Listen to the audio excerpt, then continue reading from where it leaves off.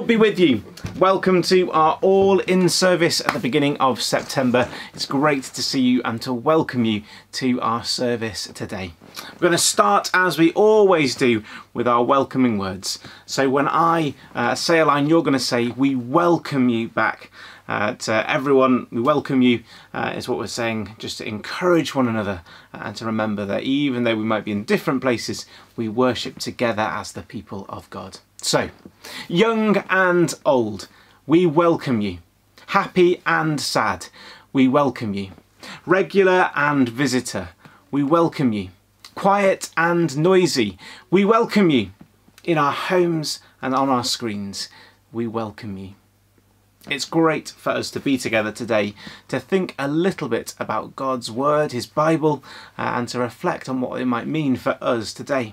I'm going to start off by reading you a story. I'm reading it from a child's Bible, and it's a story called Flies, Boils and Locusts.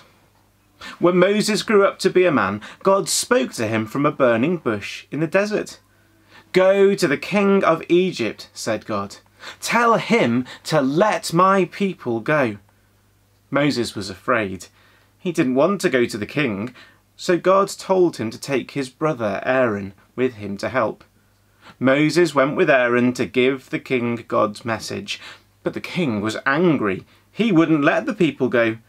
Instead, he told the slave drivers to make them work even harder. So God sent 10 terrible plagues on the people of Egypt. First, the river Nile turned as red as blood. Then there were frogs. Everywhere there were frogs. In the houses, the food and the beds. The air was full of gnats, itching and biting, then buzzing flies. All the horses, donkeys, camels and cattle, sheep and goats became ill and died. Then the people were covered with nasty black boils, so they couldn't stand up. And there was a terrible hailstorm that destroyed all the new crops and stripped the leaves from the trees. Locusts came later and ate everything, and everything that was still left. Then the land was still and covered in complete darkness for 3 days. God kept his people safe during this time. And when each plague happened, the king of Egypt agreed to let God's people go. But as soon as the plague was over, the king changed his mind. Finally, the 10th and most terrible of all the plagues came on the people of Egypt. God told Moses to get the people ready to leave. They put a special sign on their doors and ate a final meal of roast lamb with herbs, with their bags packed and their cloaks and shoes on. That night, every firstborn male animal and every firstborn son in Egypt died, including the king's son. The king of Egypt sent for Moses. "Take God's people and go," he shouted. That's the story of God's people, the Hebrews, being released from Egypt, where they had been trapped for lots and lots of years. And it's a story which is sometimes a bit difficult to understand. But I want us to think just about that last plague a little bit more this week. It's what we've been doing in our service for the grown-ups this week as we've thought about what's called the Passover. In the Passover, to avoid that final plague, God told his people to take a lamb, to kill it and to put the blood on the doorposts like we heard in the story. And it's a bit of a strange and difficult story to understand. So I am going to tell you a special extra bonus story this week to help us understand it a little bit more. It's a story that I have told before, and it's from my great big storybook. So let's turn to that now and listen to the story of the Looma laws. Have you ever heard of the planet Looma? It is a beautiful place, by a wonderful place, a peaceful place. The whole planet is ruled over by the high satrap of the stars. He is the gentle ruler who has overseen the planet for as long as anyone can remember. But nobody has seen him for years. It's rumoured that he lives in the pinnacled palace of Pim Azur. One of the reasons that the planet Looma is such a peaceful place is that there are strict laws called the Looma laws. If you break any of the Looma laws, you get arrested by the judicial guard and taken away to the great jail of Clinkator. To help people who might know what they can and can't do, signs warn people when they might run the risk of breaking one of the Looma laws. Our story today is all about one inhabitant of Looma whose name is Milton. One Tuesday, Milton was feeling a bit bored. Not much was happening, so he decided to go to the market. Now at the market there's a law that everyone has to queue up and wait their turn to come to the front and buy what they want. There's a big sign which reminds people of the Looma law. One customer at once, please wait your turn. Milton decided he didn't want to wait. So even though there was a great big queue, he pushed to the front. Well, the other customers didn't know what to do. They just stood and stared at Milton as he pushed them out of the way and went straight to the front of the queue. That wasn't the right thing to do at all. Milton had broken the Looma law. After he'd bought the things he wanted from the market, Milton went to the cafe for his lunch. Now, food on Looma is free for everyone to enjoy, so you don't have to pay for what you eat. But there are Looma laws to say what everyone can have. Milton read the sign on the wall. Looma law, 1 cake per person. Milton was feeling hungry. He decided to have 3 cakes. Well, that wasn't the right thing to do at all. Milton had broken the Looma law. After lunch, Milton decided he would go to the park. To get there, he would take the train. By now, Milton was feeling like nothing could stop him. So rather than buy a ticket, he decided he would just sneak on. He walked straight past the sign that said, Looma law, every passenger must have a ticket. Milton walked down to the platform and hopped straight on the train. That wasn't the right thing to do at all. Milton had broken the Looma law. The doors closed and the journey began. "Tickets, please," rang out the voice of the ticket inspector. Milton suddenly realised what he'd done. He didn't have a ticket. He'd chosen not to buy one. The ticket inspector moved closer. Milton didn't know what to do. Should he run away? Well, he couldn't. He was stuck on the train. "Ticket, please," asked the inspector. I don't have one," said a very nervous Milton. "No ticket? But you have to have one. It's a Looma law." "I don't have one," Milton repeated. "OK, I'm afraid you're going to have to come with me," said the ticket inspector firmly. At the next station, the train was met by 2 burly members of the judicial guard. They escorted Milton from the train station to the pinnacled palace of Pim Azur, the home of the High Satrap of the Stars. This was getting serious. They took Milton into the courtroom, where high up on a bench sat the Looma judge. As he looked round, Milton could see all of the court officials and what looked like another prisoner. There was a man surrounded by a long, long chain. The links of it went all the way around him several times. It looked so heavy that Milton didn't think he'd be able to move. Milton wondered how many Looma laws he had broken to get such a big chain. The judge scowled as he looked down. "Milton," the judge began, "you stand accused of breaking the Looma law. Our investigation shows you have broken 3 Looma laws. You were impatient and you pushed in at the market. You took cakes from the cafe and you rode the train without a ticket. Did you choose to do the wrong thing and break these 3 Looma laws?" "I did," said a very sorry Milton. "When the Looma law is broken," the judge went on, "it is customary for the punishment to be handed out in the presence of the High Satrap of the Stars." Milton looked around. He couldn't see the High Satrap anywhere.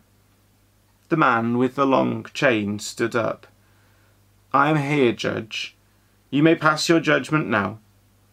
Milton couldn't believe it. That is the High Satrap. Why does he have a big chain?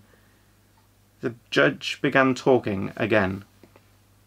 "For breaking 3 Looma laws, You are sentenced to 3 years in prison. You will be taken here to the jail at Clinketor. Guards, prepare the prisoner. The high satrap looked at Milton. Judge, that won't be necessary. I will stand in Milton's place. I will take his punishment. Add his sentence to my chain and set Milton free.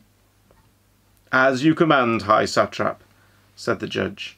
Release the prisoner and add 3 more years to the high satrap's sentence. I don't understand, said Milton. What just happened? The high satrap turned to Milton and looked him in the eye. He smiled. Milton, even though you broke the law, I will take the punishment that should be yours. You will go free. I live in the jail in the basement of the pinnacled palace. Everyone who breaks a Looma law is brought here, and even though they chose to do the wrong thing, I choose to do the right thing for them. I take their punishment. For every year I must spend in jail, we add a link to this chain. It represents all of the people of Looma who have done wrong. I will spend the rest of my life in the jail. But I do it so that the people of Looma can be free, so that they can live in peace. All I ask of you, Milton, is that you go from this place and follow the Looma law for the rest of your life. Do you think you can do that? I can, Milton said. But can I ask why you do it? Because I love the people of Looma, Milton. I love you, and I want you to be free. High satrap, thank you for everything, said a very, very grateful Milton. He stood up and walked back out of the palace, back out into Looma. He was free, and he chose to do what the high satrap had asked, and he followed the Looma law for the rest of his life. So that is the story of Milton and the Looma laws. And it's like that story we heard from the Bible about Passover and about God's people being set free from Egypt. When God set his people free from Egypt, a young lamb was killed in every house so that the people could go free. Just like in our story, where the high satrap of the stars takes on Milton's punishment so that Milton and all of the people of Looma can be free.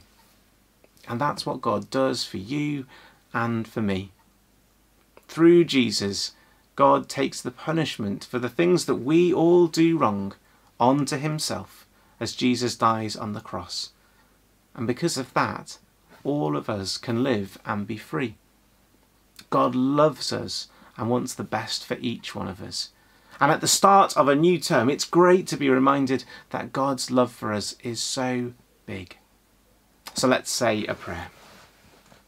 Father God, we thank you that you love each one of us.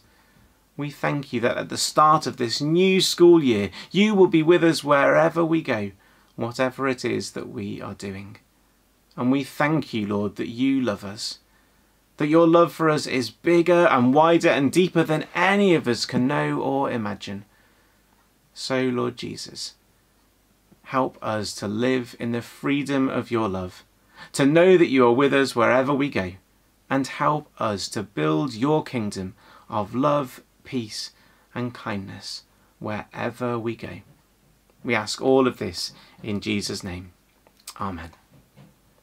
And let's say the Lord's Prayer together. Our Father in heaven, hallowed be your name. Your kingdom come, your will be done, on earth as it is in heaven. Give us today our daily bread. Forgive us our sins, as we forgive those who sin against us. Lead us not into temptation, but deliver us from evil. For the kingdom, the power, and the glory are yours, now and forever. Amen. Well, we've reached the end of our service for today, so we're going to use our sending words as we get ready to go out. And you might want to use these special sending words as a prayer for you as you go into your schools this week.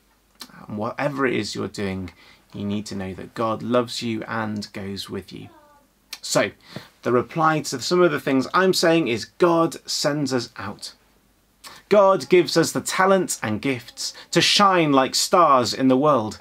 In the power of the Holy Spirit, God sends us out.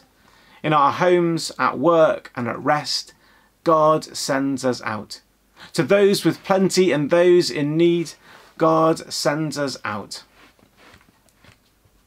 In Barrow and beyond, God sends us out. To build God's kingdom and show God's love, God sends us out. To bring back stories of all that God has done, God sends us out. Going to sing a song to finish today, and it's a song to remind us just how big God is. It's bigger than big.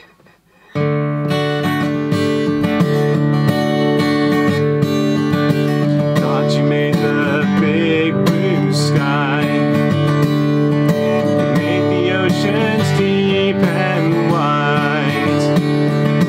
God, you made the trees so tall. Than it's all. God, you're bigger than big. You're stronger than strong. You are mightier than mighty. You're louder than this song. Your love for me reaches farther